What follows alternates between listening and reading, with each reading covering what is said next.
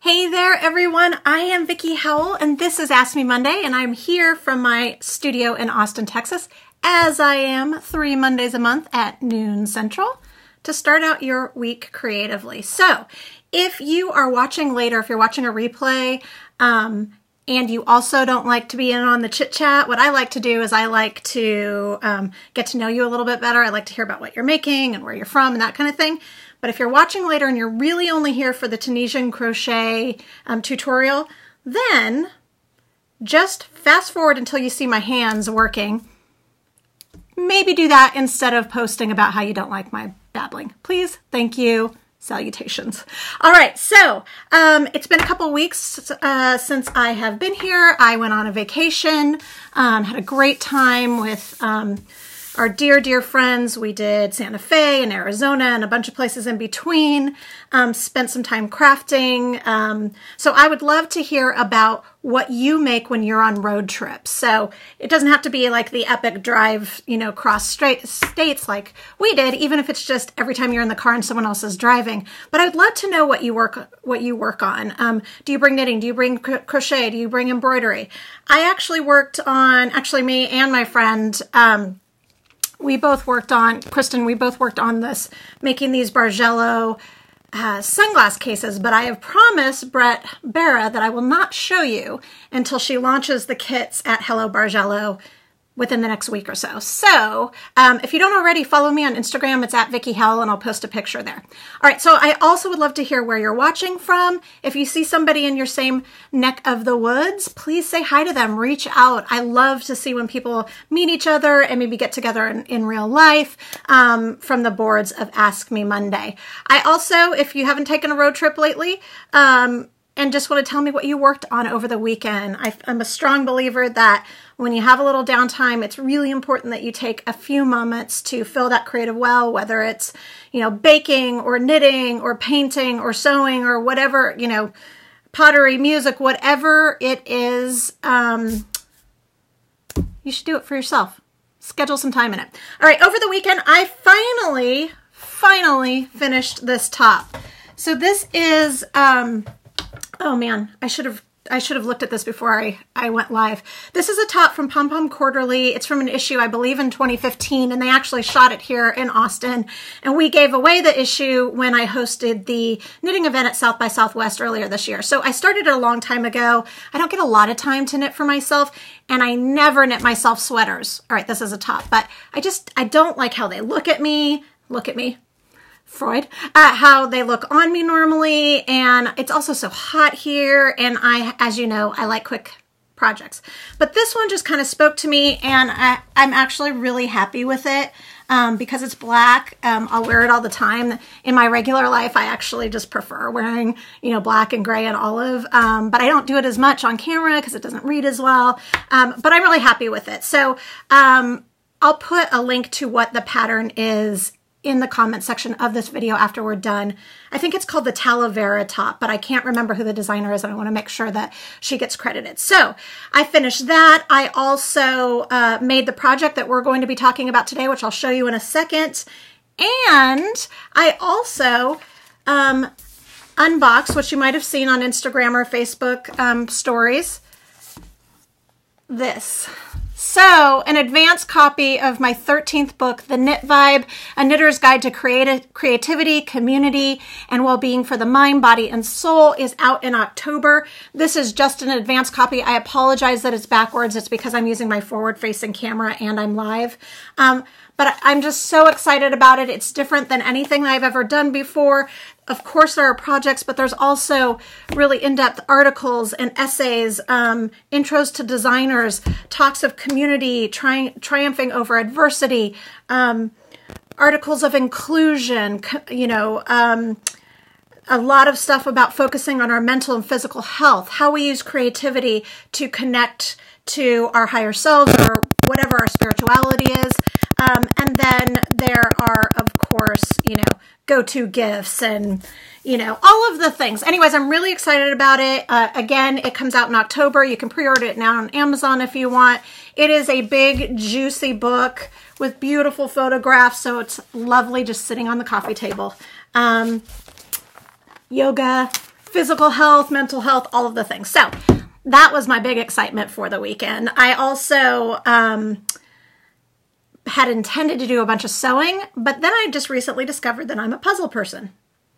Who knew? Not me. I always assumed I'd think they were boring, but my friend Kristen bought a feminist puzzle while we were in Santa Fe, and we ended up totally zoning out on it. So then I got a Stranger Things puzzle to do with my daughter. She really just wanted to DJ the music while my oldest son Tanner and I worked on it this weekend, but I found like it was something I could channel my energy in that wasn't work. So I didn't sew, but I did have a relaxing time and we finished the puzzle. All right, I am blabbering. So what we're going to talk about today is Tunisian crochet. This episode is brought to you by Knitter's Pride or Knit Pro if you are out of North America. And they sent me this amazing set. So you know how almost every week I talk about the Ginger interchangeable knitting needle set. Well, on Friday, I just got this set. This is their Tunisian crochet set. So it's exactly the same as far as quality and sheen and ease of use as the interchangeable knitting set. So if you like that and are interested in Tunisian crochet, I highly recommend checking it out. Let me just go over for people that don't know what Tunisian crochet looks like. Well, I'll show you that in a second. But it's kind of a combination. It usually gives a woven look. The hook looks like a crochet hook, except for it either has a cord attached or you can attach one yourself. So why you would want interchangeable other than, size hooks is also different length cords. So I'm not going to use the key because it'll take me a little bit longer, but you would just attach whatever length cord. If you're making something wide, like a shawl or a blanket, you'd want a longer cord. So you attach the cord and then you attach in the exact same way, they just screw on. There's a little stopper, and this is going to be the thing that stops the stitches from sliding off your cord. And so this is a super long one because I have all the short ones in use right now. So if I was going to be making a blanket or a baby blanket or something like that, or maybe a shawl, I'd want a cord this long. You would not need a cord this long if you're just making something like a scarf. But the other thing that I like about the set is that the tip of the needle is really pointy. And you'll see why that's really helpful when I turn the camera around and show you how it is done. So this is just really fun. I have done Tunisian crochet a couple times before on Ask Me Monday, but I have not ever done the honeycomb stitch. Now, some of you might remember the last episode that I did a couple weeks ago. I did honeycomb stitch with t-shirt yarn, but it was the knit version. This is Tunisian crochet. And so I designed this pillow, and the pattern for this pillow is up for free, courtesy of Knitter's Pride, at VickieHowell.com. So I'm going to show you how to do this stitch pattern to create it. And once you know how to do, all the steps for that, you'll be able to make this pillow should you choose to. This was a really fast project. I made it, like I said, I got the hooks on Friday. I think I made it Saturday, like the whole thing Saturday maybe. It's really fast. This is a super bulky yarn, and I worked on a size 15. I usually with Tunisian crochet go up a hook size, go up millimeters wise, one size of what the recommendation is on the label, because it tends to be a little more woven, which makes it tighter. Now, if you wanted something that was really structurally sound, if you were making a basket or something like that, you wouldn't need to do this. This is just if you want a little give. Okay, so I am going to flip the camera around and show you what all of the steps are to make this stitch. I also just realized I have not said hello to people. Hi, Katya, Denise, good to see you. Chris, always great to see you. Noah, so nice to see you. I've missed where everybody is watching from and what you've made, but I will go back after and look at the comment section. If you have any recommendations for maybe other projects using this stitch, or you want to share links to what you made over the weekend, please do that in the comment section. I really love when you guys turn the comment section into community boards. All right, I'm going to turn it around. It's never pretty, but I'm doing it anyway. Okay, ready? And let's do it. Okay, so put down some white paper just because I wanted to make sure that it was easier for you to see. And of course, now my camera's not working. Okay, so the first step is you are going to need to chain the amount that's called for in the pattern, which is 35, or whatever, any multiple of 2. If you can bear with me for a second, you're going to see something funny. I have to tighten this camera. It's not going to be pretty, but that's what we're doing. I swear I did this before, but this is how you know it's live, right? Okay, so for this stitch pattern, if you were working in the round, you would do multiples. Well, you could do multiples of 2 regardless. For the pattern, for the pillow, I did an odd number because I wanted to have a bookend of the same stitch on either. So, but normally this only takes an even number of stitches. So the first thing that you're going to do is a regular crochet chain, just like you normally would if you were working in traditional crochet. So from here, oh, and if you need a refresher on single crochet, you can just go to my YouTube channel, which is just my name, and I have a whole crochet school of basics. All right, so from here, what we're going to be doing, and now you'll see the reason for a cord. Every row of stitches in Tunisian crochet is always worked in a forward and backward pass. So it kind of seems like you're doing 2 rows, but it really only counts as 1. In any project that you start, I don't like to use absolutes, but all that I can think of, you're always going to start in this manner, creating a foundation row. So to do that, you need to pick up loops for every stitch. So this one counts as your first one. And to pick up the loops, you're just going to insert, yarn over, and pull it up. Now, if you're a crocheter already, your instinct is going to be able to keep working it. You do not. All you want is the loop picked up. And you'll do that all the way across.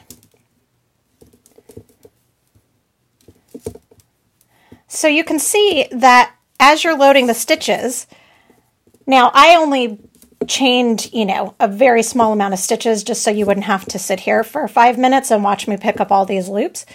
But if I had chained whoops, and when you split the stitch on accident like I just did, just pull it out like that and then reinsert and pull it through. If I were doing the number of stitches that were required for the pillow, the stitches could potentially go way past the hook and would need a place to be held.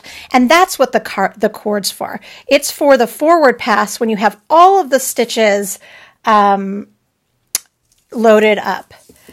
All right.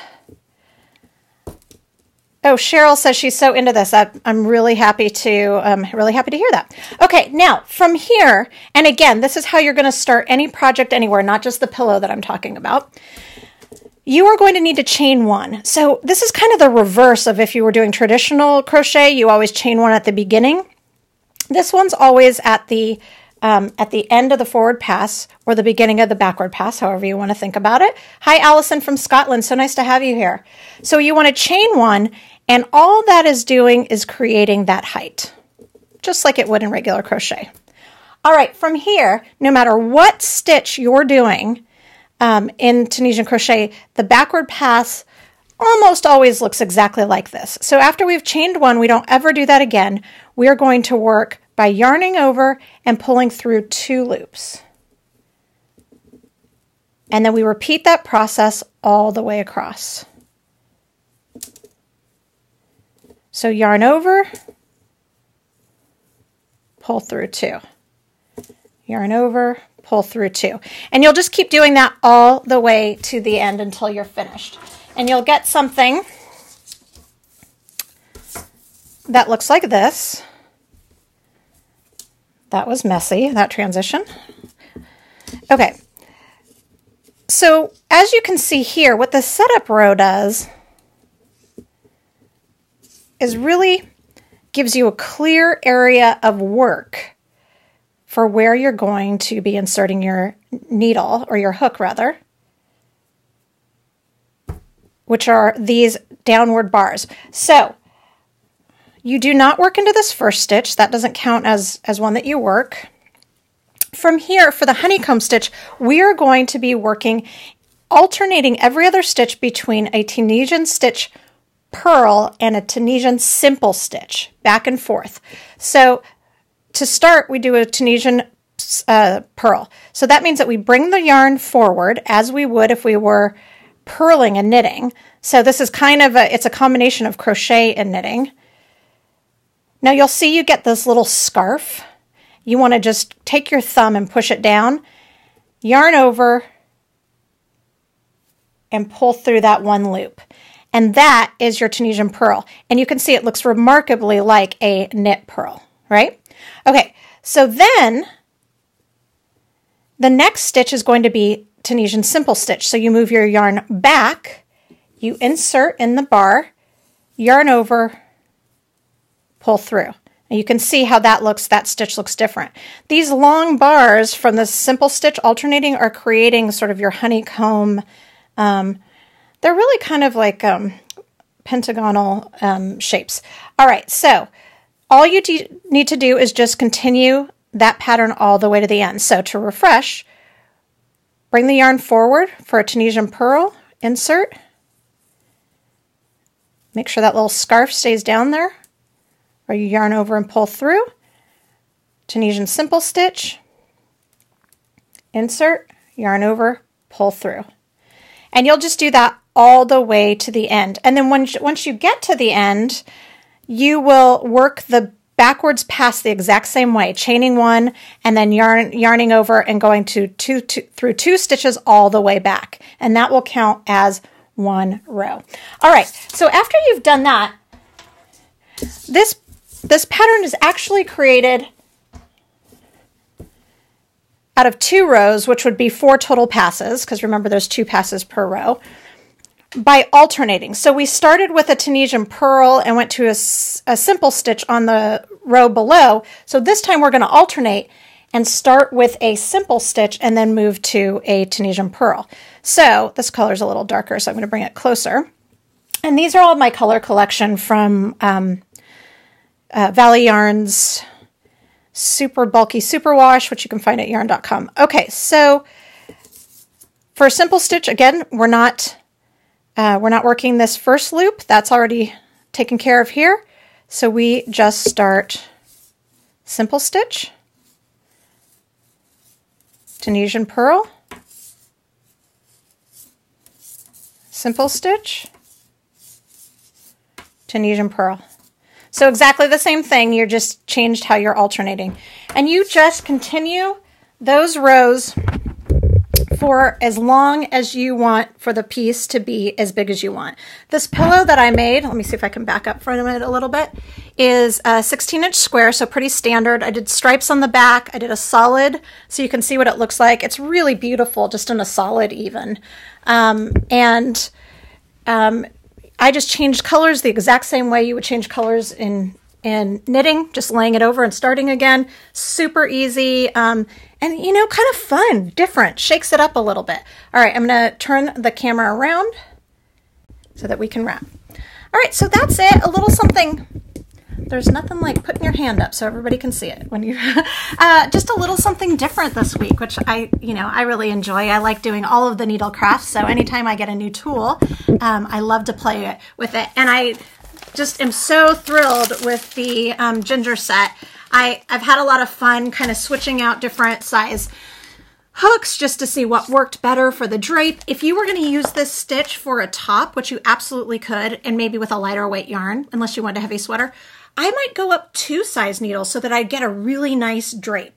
That's when it's really great to have an interchangeable set, because then you don't have to go out and buy multiples.